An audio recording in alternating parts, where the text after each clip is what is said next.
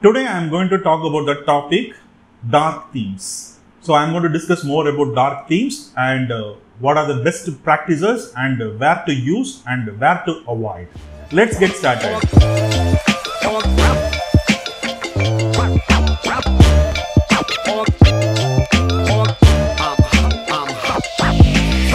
Hello all, I am Rambal from Aspira. Happy to see you again. So today I am going to talk about more about dark themes. I know that you people are very much fascinating about the dark themes. So dark themes are the most trending item in the UI design for the past 1 to 2 years period. So that you people also try to implement the dark themes or you want to practicing on dark themes. Alright, first I am going to share the rule about implementing the dark themes. So the rule is very simple. Wherever the users, they are spending more time, then you can able to enable the dark themes for your users. Reason is very simple, they are going to spend more time. So basically most of the applications we people used to designing in a white color or the black color themes. So in the color white is too bright and the people they cannot able to spend more time on the white color background oriented app designs. Reason is that the white color is producing too much of illuminations and it's burning the eyes and it's irritating one. So in the other hand, the dark themes, that is a black based or the dark blue oriented black based themes are basically it's soothing the eyes and the users can be able to spend more time on that. So the rule is very simple. Wherever the users are spending more time, there you can enable the dark themes for them. So I am going to explain about more scenario about the dark themes. And the first one is the programmers or the developers. So these communities, basically speaking, they are spending about 8 to 12 hours in a day and writing their coding on the system. So basically in these kind of a coding programs or the coder environment, you have to enabling on the dark themes. This is a birthplace for the dark themes. So this is where the developers, they are practicing their coding or they are writing their coding on the dark environment, not now. They were practicing for all, they were writing from almost 30 to 40 years. If you are going to designing an application that is related to the developers, then you have to enable the dark themes so that those kind of users, they can easily adapt it to your application. The second major communities are the traders.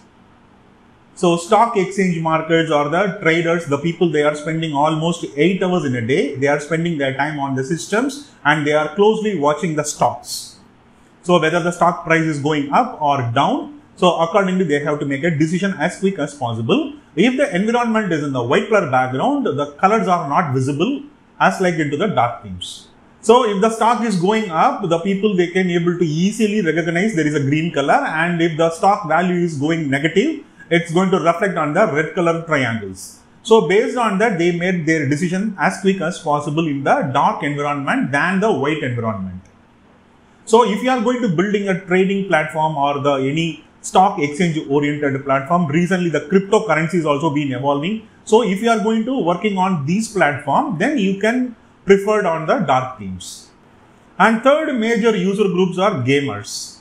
So these gaming people or the gaming users, they are spending more time on playing games on the internet or the system or gaming consoles.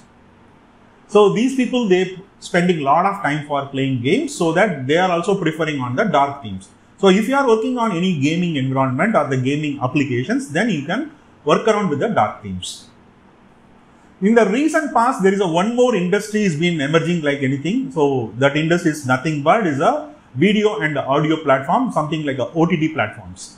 So nowadays, recent past, what happened during the pandemic time, the people they are increasing their time spending on OTT platforms. They are watching lot of movies, web series on the OTT platforms.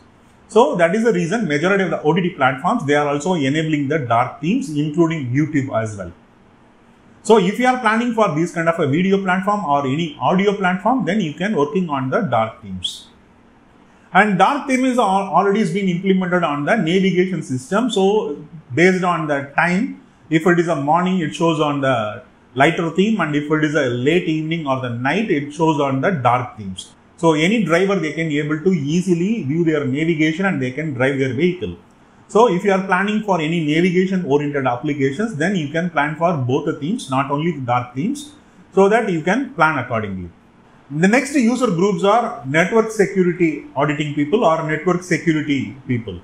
So these network security people or the system engineers, they are continuously monitoring their systems and the network and the server statuses. So in these statuses are representing by various colors. So these colors based, they are going to make a decision. So if it is everything on green color, everything is running perfectly or smoothly. So they don't need to worry about anything. So if there is an orange color or the red color, they have to worry about it or they have to take an action immediately. So these industry people also or these industry users also already they are familiar with the dark theme. So if you are going to working on any networking related projects, then you can implement the dark themes. Next major user types are creative professions. So they are producing music, VFX or animations. So these user groups largely using or already they had used to practicing on the dark environments only. So if you are planning to build any of these applications or these industries, so you can plan for the dark themes. Alright, so if you are planning to working on the dark theme, keep one simple rule in your mind. Wherever the users they are spending more time, then you can plan to implement the dark themes. So this is a thumb rule to implementing on working on the dark themes. Alright, so now you have an understand how to use the dark themes or where to use the dark themes. So you can use the dark themes wisely so that it will be very much meaningful to your users. If you know any other dark themes usage scenarios, kindly sharing it on the comment section. So I am also going to learn from you people. And I'm going to catch you up with another interesting topic. Until then, bye-bye.